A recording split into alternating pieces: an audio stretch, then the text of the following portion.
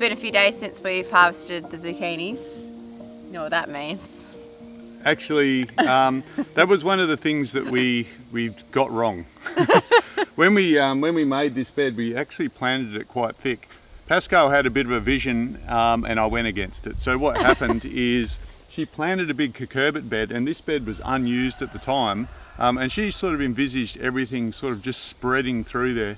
Mainly the pumpkins and yeah, the pumpkins. Just so we could push the pumpkins out across all of this. What I went and did is made these keyhole beds here, and they're really productive, they're great, you know, we're really happy with them. But now it's sort of hard to access this patch. And the other thing is where we've put our zucchinis, now there's a sea of pumpkins. We sort of got to wade in there to find things. And as Pasky just said, it's been a couple of days. Like these zucchinis at this end are very accessible, and we tend to get them, but we haven't really had a bit of a look through. Up the back.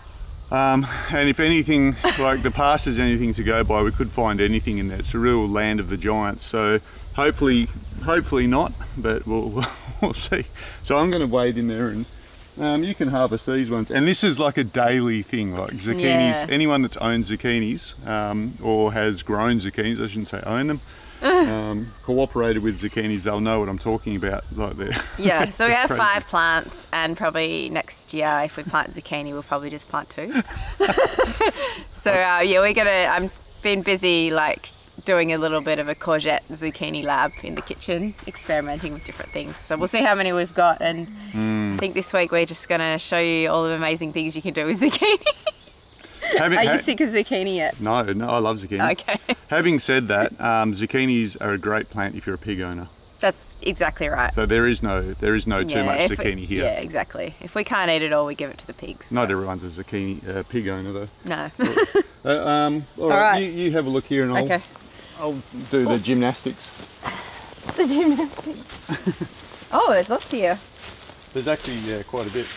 Nice little ones. Oh, look, I'm gonna just jump in there.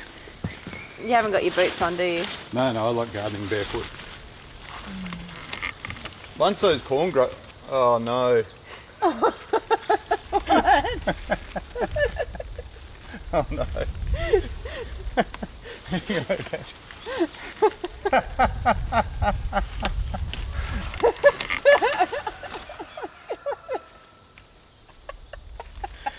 We're going to have pumpkins coming out of our ears as well. Here, are we? Here's a more moderately sized one. Oh look, I've got some leaf with it. What are we going to do with it, Pasky? Oh my goodness. Alright.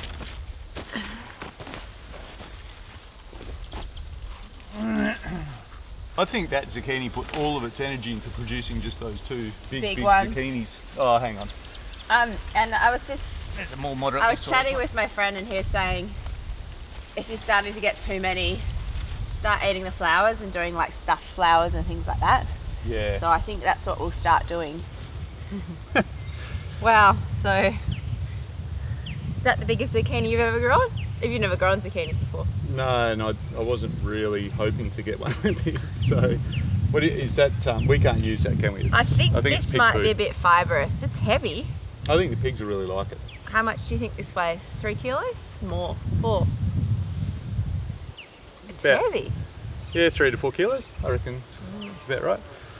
So you should enter it in the local show. People will just laugh at us. So that was that's the zucchini. There was a massive one.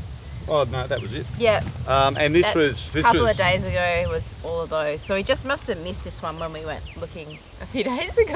It really was buried over there. Yeah. Like there was pumpkin leaves and everything else like that. So yeah. For 2 days harvesting. No, so this is like 4 days, yeah. Oh, okay. But still, that's a lot of food. So I'm going to have to get busy in the kitchen preparing. Lots of freezer meals, I think. Okay. We wouldn't normally let it get to this stage. It's just that we have been visiting some friends, and we have been off farm for a little bit. So it doesn't normally get to that glut. We sort of, you know, we can sort of deal with it on a day-to-day basis. Sort of. If it's like that. We got family to give it away to, and like we Pasky have been giving a lot away. Like Pasky said, I don't think you need that many zucchinis, but we got super excited. This is our first real garden. Yeah. Again, if people have got other novel ways to deal with zucchini, feel free to hit us up in the comments. So the rest of this bed is sort of devoted to, we've got butternut pumpkin, we've got a Queensland blue in there that our neighbour gave us. These keyhole beds are going really, really well.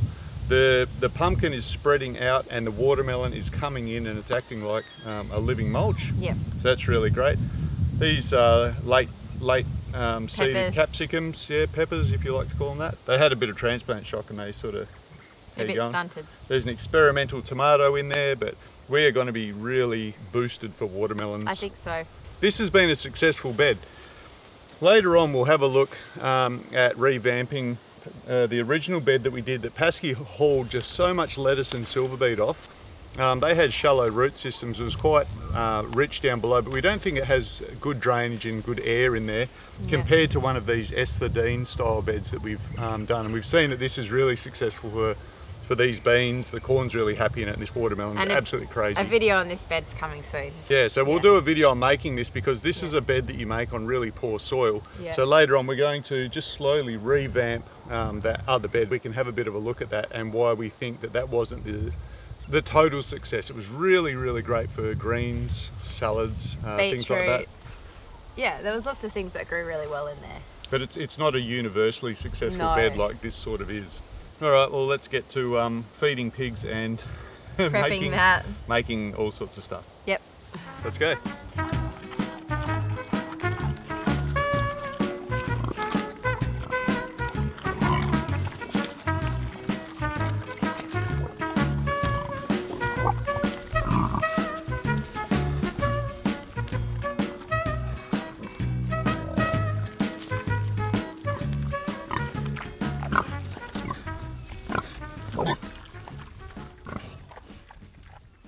You saw us feeding that massive zucchini to the pigs. These two are quite big as well, and what we found is really nice to do with the larger zucchinis is to stuff them. So I'm going to scoop out all this kind of like fibrous seedy bit, and then we'll have a nice zucchini boat to stuff it with for dinner tonight.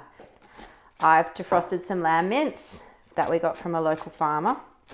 We actually got a whole lamb from a local farmer, and the bits that weren't really usable as chops or roasts, we cut off the meat and minced it with our mincer.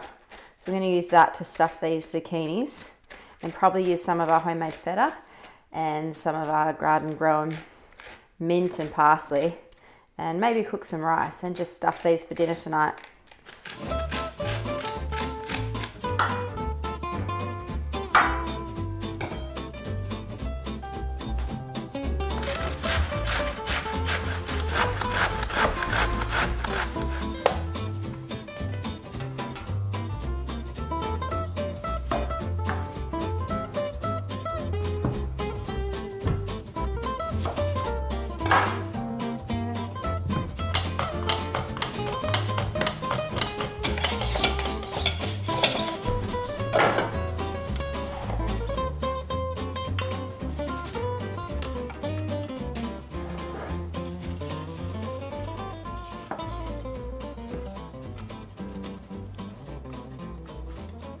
Okay, so I've done all of the zucchini prep now. I've got these beautiful yellow ones and they are covered in a really light sprinkling of salt, and we're drawing out the moisture from these because I'm going to be making a zucchini gratin with these. So basically I'll pat off the salt water and then I will be baking these in a cheesy creamy sauce.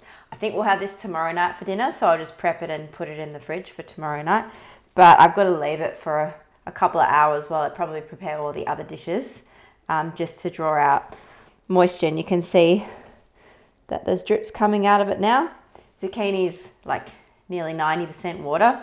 So when you're doing things like bakes and fritters and things like that, you really do need to focus on drawing out as much of the water as you can. Otherwise things end up just soggy and very watery. So hopefully we get a fair bit of water out of this over the next hour. But I'll just show you my other things we've prepped.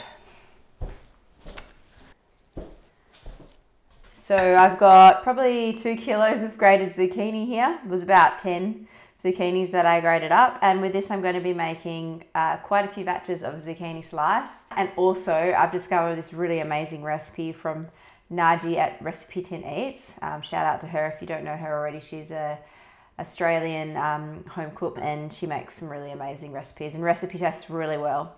So she has a zucchini chocolate loaf, and we've made it a couple of times already, and it's really delicious. So I'm going to make it again today, and probably make 2 loaves of that, one for the freezer, one for us to enjoy this week. And what else have we got here? These little scrappy bits. I think I'm going to chuck these in the pressure cooker with some nice stock, some onion, probably, and just bring it to pressure until they're all cooked and make a delicious zucchini soup. And finally, we have our larger zucchinis that I scooped out the really like seedy, fibrous centers and put that in the pig bucket. And these are going to be stuffed. So that's it. We're going to be making 1, 2, 3, 4, 5 dishes out of zucchini. And yeah, we'll have lots of meals in the freezer as well to grab out. And that's put a dent in our zucchini pies for the next day, I suppose. Yeah, we've always got family that we can give it away to, but this is going to stock up our fridge with lots of meals over the coming week, and also weeks if we delve into the freezer. So let's get cracking. One really important thing to do with this grated zucchini before we get started cooking with it is just to grab it and squeeze out as much liquid as we can. Just as I was saying before, zucchini there's quite a lot of water in it. And you don't actually, you can use some of this water for this slice and for this loaf that we're going to make, but it does help to get some of it out. So yeah, I'm going to do this. I might be doing this for a while.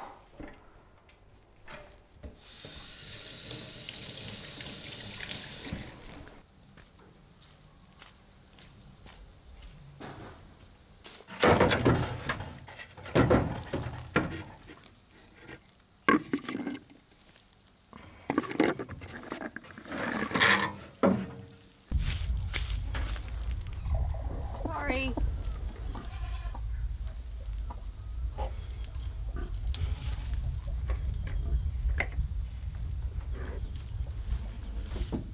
Okay, so I've got 2 onions finely chopped, 2 cups of cheddar cheese grated, and 800 grams of zucchini in here. I'm going to put the recipe for all of the things that I'm making today in the comment section below. So don't worry about writing anything down. You can just go and check out below. And where it's not my recipe, I've put a link to that recipe online. So I've got that. I've got our beautiful homemade pancetta. So I'm going to slice some of this up to put in as well. I need a cup of oil.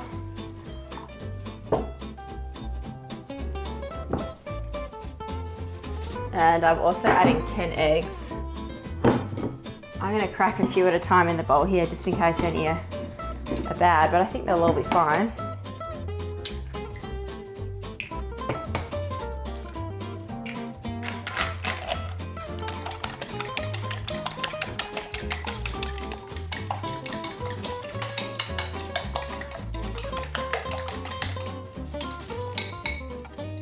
So the last thing for this one is flour and salt and pepper. And I used to make this recipe for the kids that I nannied when I was still at uni. They really liked it. So we're gonna make it for us. And it does freeze really, really well. That's why I'm making a double batch. Actually, it's a double batch, but it'll probably fill 3 containers because it's quite a large recipe. So I'm gonna put salt and pepper in too.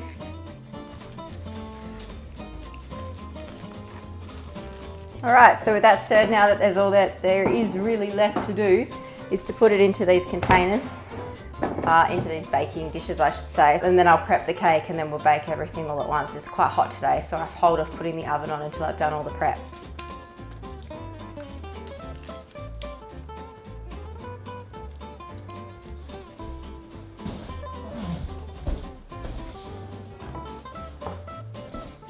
All right, so I've put in cocoa, flour, salt, and now I'm just putting in some baking powder. Actually, it's baking soda, which is bicarb. Let's put this together.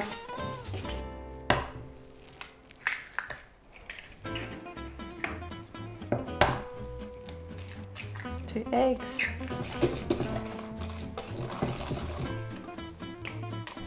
Some vanilla. Now I'm just gonna pour this all in.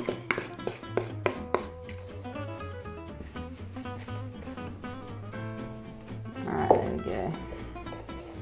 Okay, 3 cups of zucchini.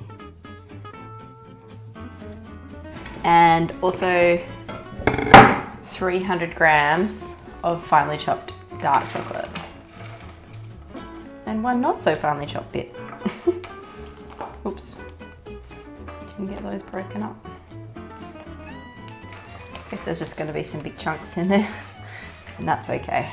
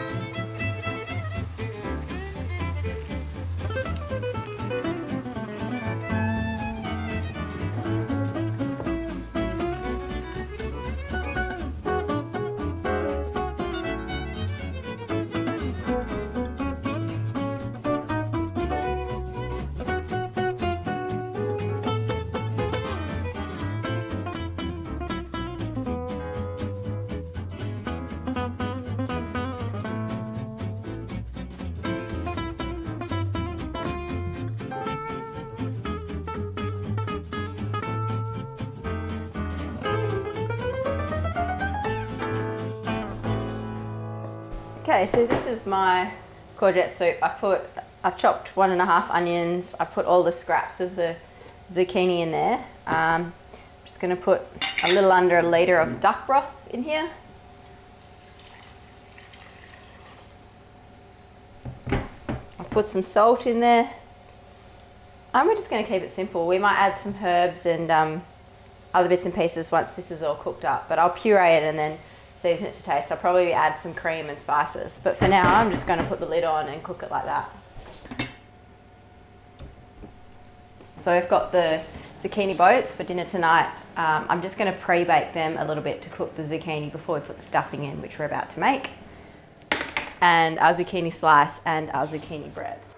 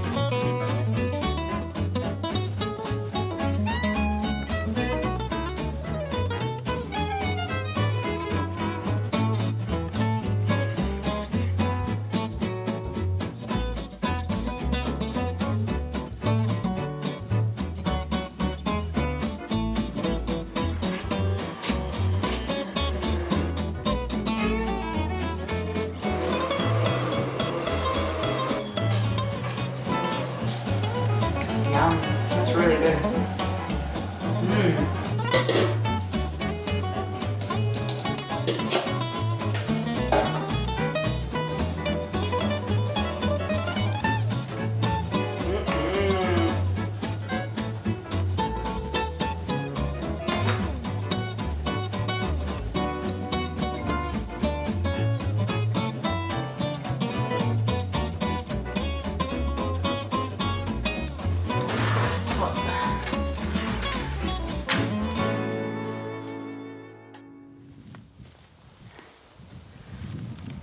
So it's been a week since Troy and I were down here and we found that massive zucchini, and we have actually come down and randomly picked a few zucchinis here and there for friends and family during the week, probably 3 or 4 kilos.